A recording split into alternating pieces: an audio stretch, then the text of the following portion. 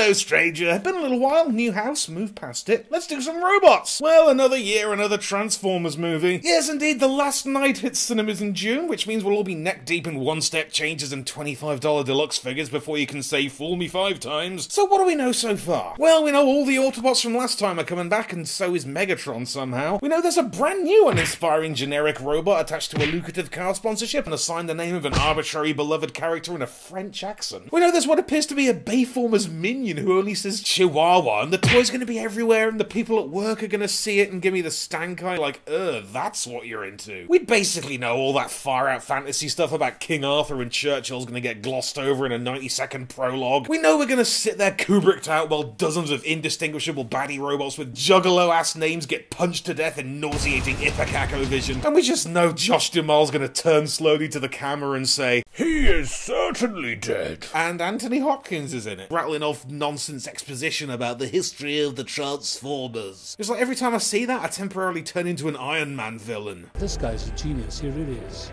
He's the same ilk as Oliver Stone and Spielberg and those people, and Scorsese. They're brilliant. Listen to yourself, Tony. So I have rather soured on the Transformers movies lately. I mean, I always enjoy them the first time, but with every rewatch they get exponentially worse. Like the exact opposite of Hot Fuzz. I mean, I watched the first one the other day. Where's the DVD? There it is. I mean, I rewatched the first one the other day, and I found myself getting more warm and fuzzy feelings for the hype surrounding the movie than the movie. Like, remember those publicity stills and teaser footage that implied a way better movie than we actually got? And the intrigue and furore around the robot designs that never really went away. But the hype was real, and I was vibing. Like, there was merchandise everywhere with that sweet new tungsten-y branding, and I even kinda loved the first game, even though it was dreadful. Hell yeah, come on, B, let's kick some... And it's from that same surrounding miasma of overblown hypermasculine robot energy that today's subject comes. Fresh out of 2009, it's Revenge of the Fallen Stratosphere. Stretch yourself in. Yes, indeed, this lanky love bucket comes from a small sect of tangentially movie-aligned Voyager flyboys with mind-blowing militaristic alt modes and buckets of charisma. If memory serves, I think Stratosphere was one of the first Revenge robos announced, along with like Demolisher and Sideways, but I don't think he showed up until about Wave 4. I think that's right, although I do drink a lot. Anyway, let's get spherious. So this is, I think, one of the tallest Voyager figures ever. I mean, he's phoning it in a bit with all this absurd jet junk reaching skyward like a thirsty skyscraper, but if you count it, he's taller than like 90% of leaders and the odd combiner even. But he is mostly bluster, like the portion of his torso that's actually a torso is just this bit. Any further back and you're in kibble country and the rest is just limbs. But that's his shtick, it's why he's good. So yes, torso's basically an exploded nose cone. Head's an extremely unusual kabuki looking sucker rocking a sort of cockpit trilby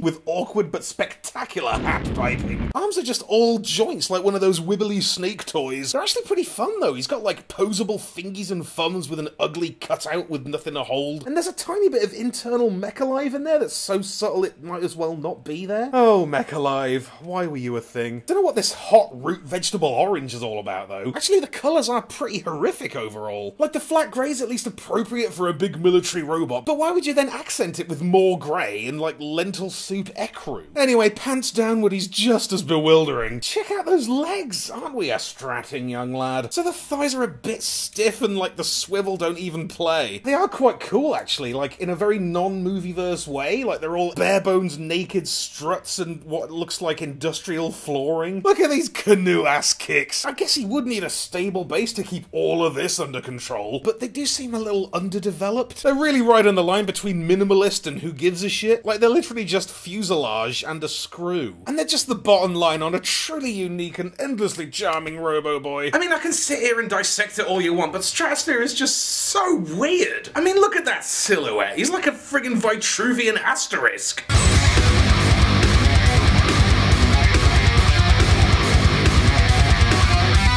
Transformation works pretty much how you think it does. All the limbs sort of cluster up into a sausage, and it all ties up neatly with a bit of pre-Lugnut automorph. Remember that? Ladies and gentlemen, welcome aboard Stratosphere's meaty jet mode. Now, apparently this isn't an actual real-world plane. Rather, it cannibalizes a cast of cargo carrier carcasses into a cobbled-together cacophony of kick-ass. Check out this fierce fly guy. Like, you almost never see sober utilitarian airplane modes. Utilitarian planes?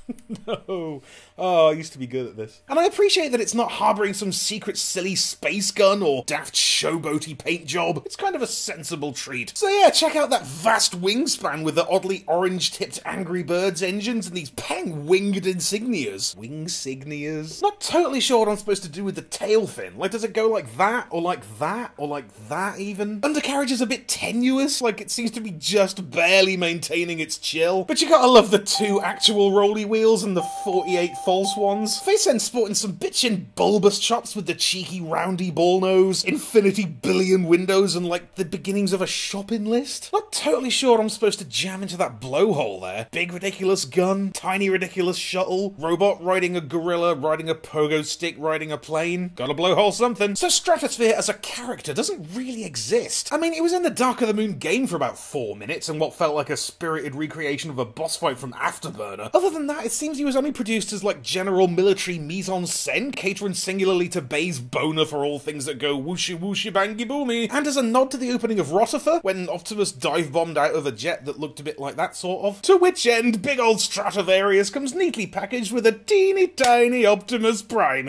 Yes, indeed, this may in fact be the smallest self-contained Transformers figure ever produced. I mean, it's definitely the smallest Optimus Prime. Like, it makes the world's smallest figure look like a friggin' behemoth. Micromasters tower over it like towers. And it's got like moving parts and a paint job and de facto wheel rims and stuff you'd expect off a proper figure. It doesn't do much, but it's only 3 centimeters big. What do you want? But it's just such an unusual treat, and it exists solely to be jammed up inside another toy's butthole, meaning Stratosphere has the unique ability to poop an Optimus. All of which makes this fearsome sucker an admirably distinctive and respectably bonkers experience. And I still can't really decide if it's actually good. Like, it's absolutely fun and memorable and I like it, but it also definitely has the air of a rush job. And the whole recreate the moment aspect gives it as much significance as, say, Masterpiece Grimlock's Pinny, or that clear plastic bracket that comes with Masterpiece Inferno.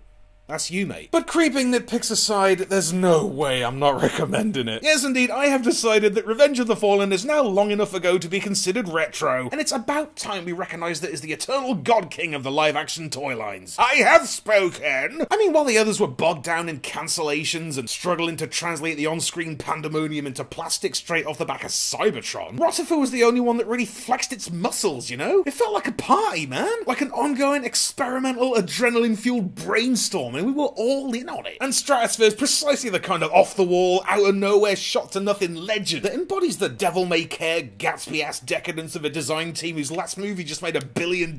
Strat's what I'm talking about.